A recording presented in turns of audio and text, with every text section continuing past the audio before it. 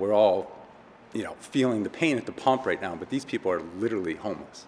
Matt Berry is a Capital Region attorney and family man. He's like the rest of us, watching the raging bombardments and violence going on in Ukraine. When you see the nightly news, you're reminded of how lucky we are, and we do have an obligation to help our global citizens. He wanted to fundraise for refugees, and as president of the Albany County Bar Association, he felt he could use his platform to get others to join him. So I immediately thought, well, I have the reach to these people. How can I best, help out the cause in Ukraine?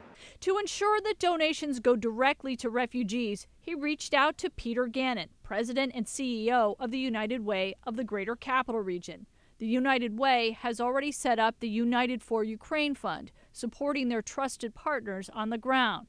And these are all organizations that have been vetted. They're on the front lines providing direct humanitarian relief to Ukrainians who are escaping the violence. The immediate support will cover transportation, shelter, food and medicines, critical child care supplies, hygiene kits, and more. You, of course, don't need to be a lawyer to donate. Anyone can give. You can text UKR to 41444 or find the link to the fund's webpage by heading to our news10.com website. That was one click of the email. I reached 1,400 people.